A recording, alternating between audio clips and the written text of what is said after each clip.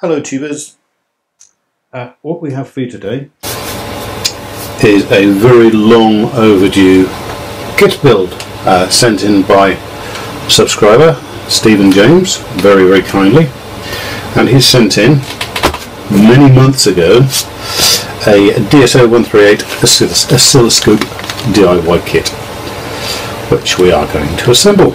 Also with it came a case, because the bare board is pretty useless. Yeah, this looks like a Perspex case. Nuts and bolts, bits and pieces, looks like sliders or switches. So that'll be further down the line once we've built the kit. Put that to one side. Let's have a look, see what we've got in here.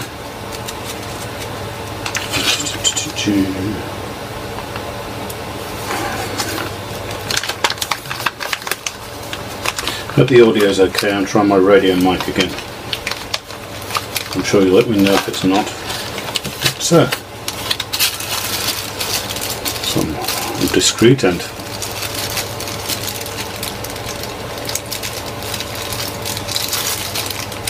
indiscreet components. Okay. Good. A display, and I've seen Julian Eilert built one of these, and he destroyed the display, or the display was destroyed, and he blamed it on static. So I'm going to put on my hated static wristband, which is grounded, by the way. It's not one of these wireless joys. Time for some tea.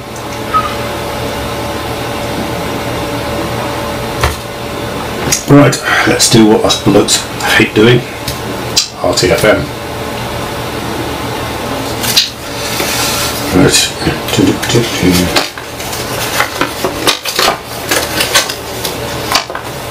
Oops, some instructions for use.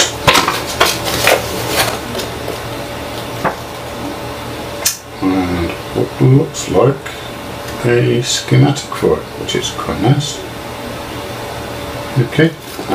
That's for later. Done with the case. What have we got here? Now this is the 03 kit, which has the surface mount components already on there. Which, to be honest, I'm a little bit disappointed with, because I've got all the surface mount kit here to solder. But it saves me some work, doesn't it? So, put that on one side. Right. RTFM. Step 1, assembly. Resistors. Okay.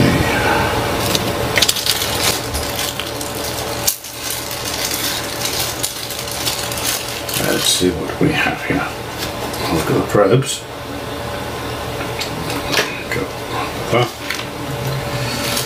And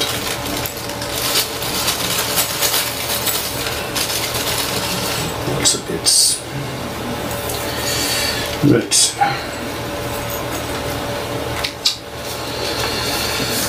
Soldering hints. Do I need to read the soldering hints? I've been doing this for well over 30 years. Step 1. Resistors. Always meter resistor values before soldering. Yeah, usually a good idea. Now, I can either use the component tester here or the meter. Is that short? Yep, just about. If I can get that light up there. Can you see that? I think so. So let's get the probes off it and put some clips on.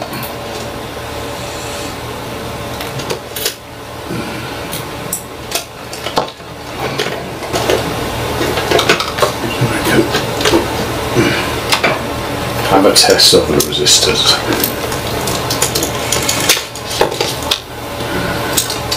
You could just go by the resistor colour codes, but unfortunately these are blue ones, and blue ones are very difficult to read, so we're just going to meter them out. R1, R14 and R18 are 100k. Okay.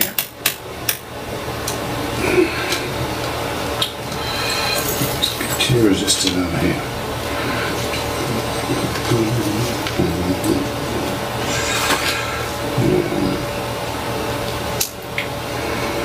Those.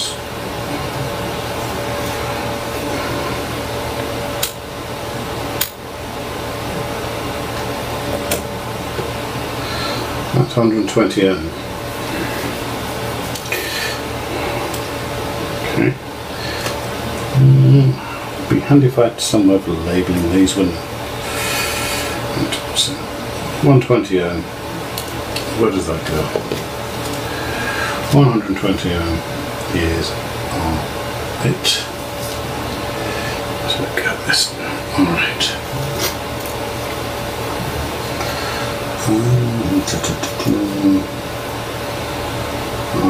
Are you in any logical sequence? Let's bring this down because my old eyes don't work as well as they used to.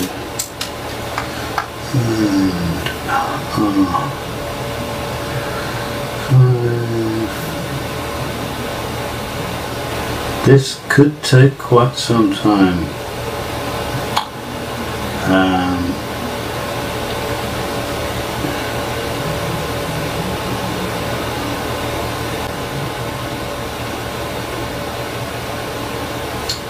Got to be over here somewhere, surely. R5, R2, R4.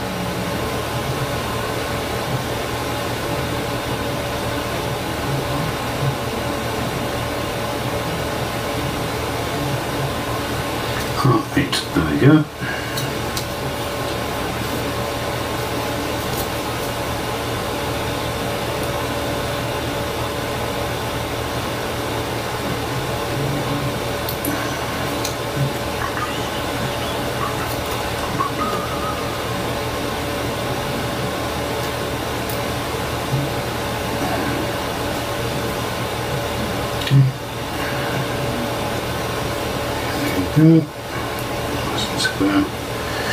I don't get terribly anal about getting all the resistors the same way up. It just seems a colossal waste of time. So R8.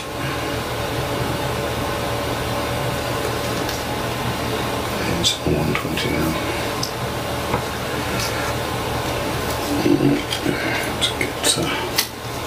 Let's go see the tip on the soldering iron, shall we? There goes the phone. That was a bit big.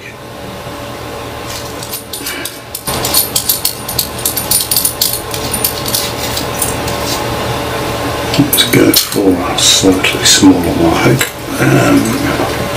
Should we go for my favourite? No, let's go for... Go on, it's a special occasion, we're going to use a brand new one.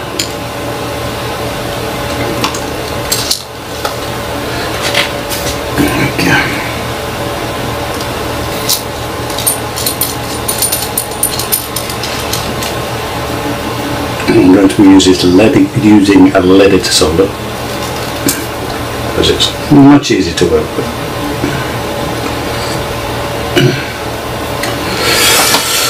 I'll switch it on, I'll set it to 320. It's not calibrated at my soldering station, so 320 works about the best, I find.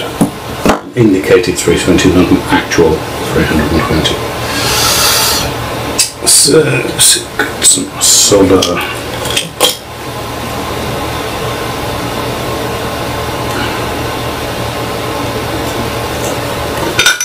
Clean off the glue. Tin the lid. Get it well tinned.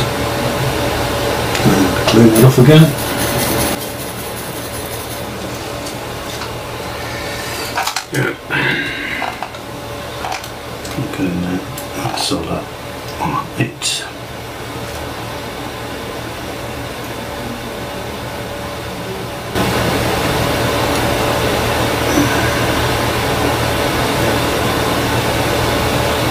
There's quite a lot of ground plane on here. That's taken a lot of heat. I'm going to have to turn this up a bit. Let's go a bit hotter and have another slurp of tea.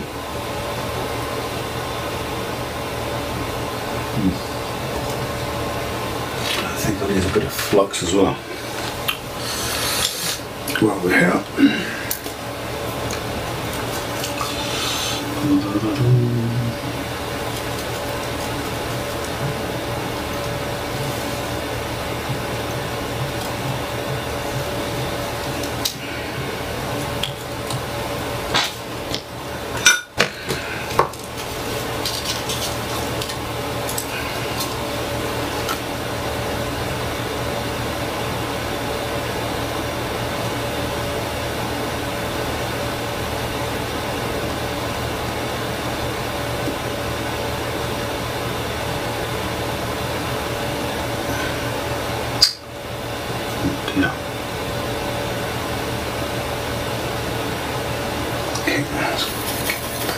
Right, a bit of that blob there.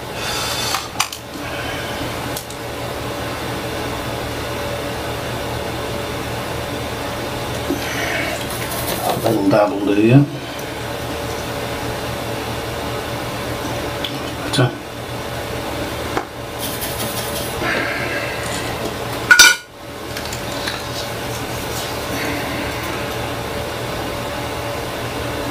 Yep, that's gone all the way through it.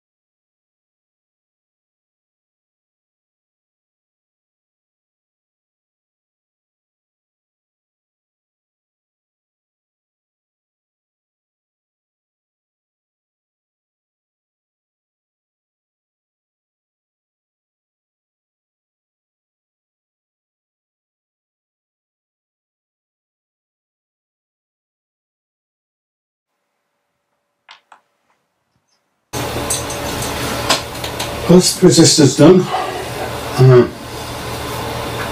what's next? HF chokes, inductors, 3 of those, 100 microhenry,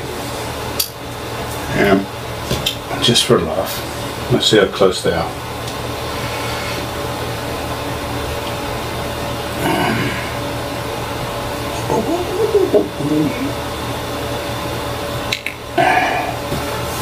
And that one is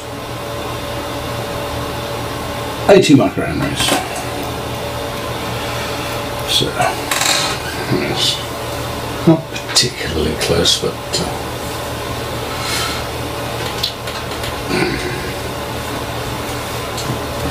it'll work what you've got with what you've got. So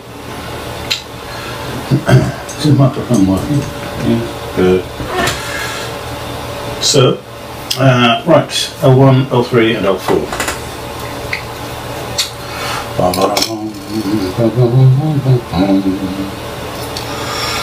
Right, L1, nice and easy to find.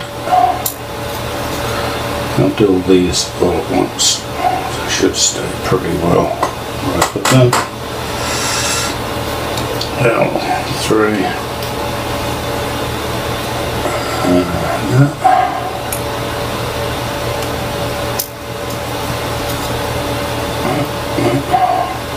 And L4, L4.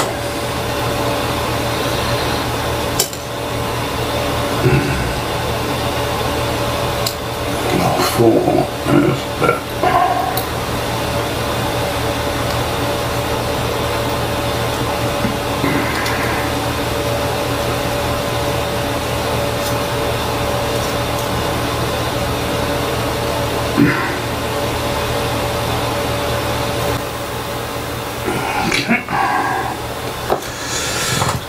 soldered in.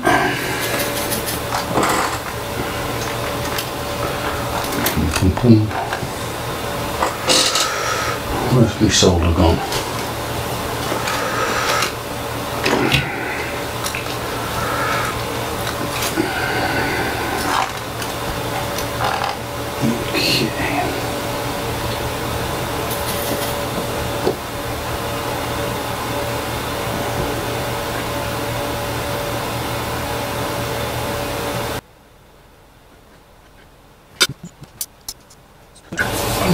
Diodes.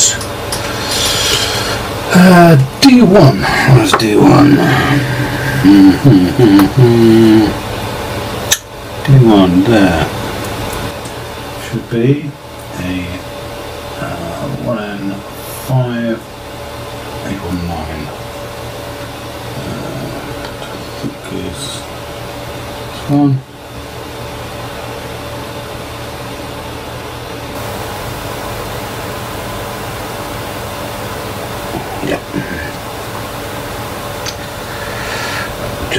I'm going to check these because I know Chinese LEDs often are incorrectly marked with a polarity, so I'm going to check that this is actually correct.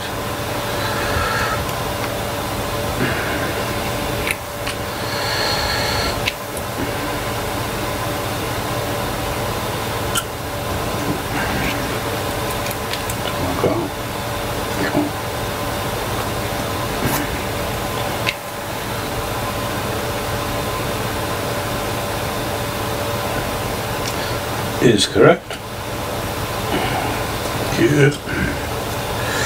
So D1 can go in that away.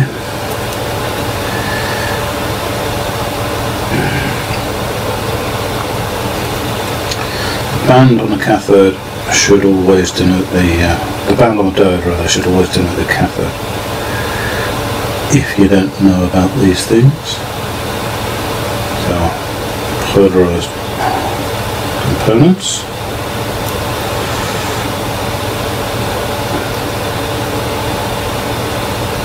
And they're also heat sensitive, so you've got to be reasonably quick when soldering.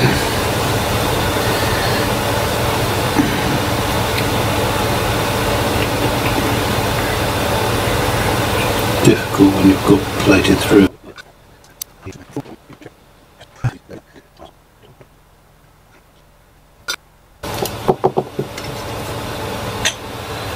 Next, 8 megahertz crystal. Where are you? 8 megahertz crystal. Hope you're in here because I don't think I've got an 8. Here we are. Yes. Y1.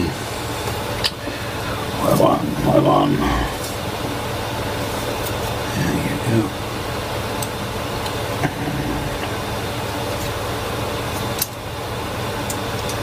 It is indeed 8 megahertz.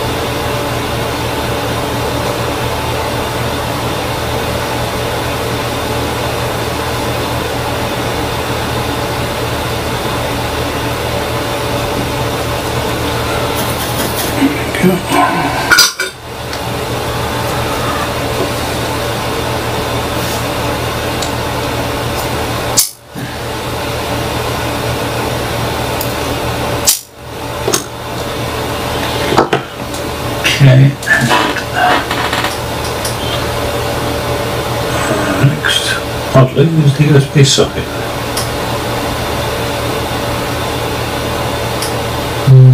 Optional. Shall I put it on? What do you reckon? Might as well.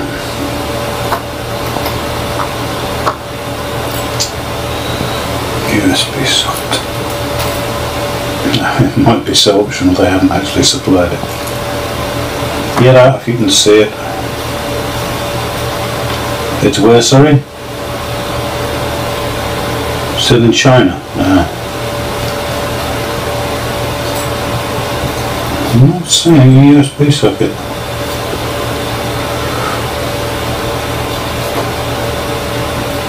Ah, there it is.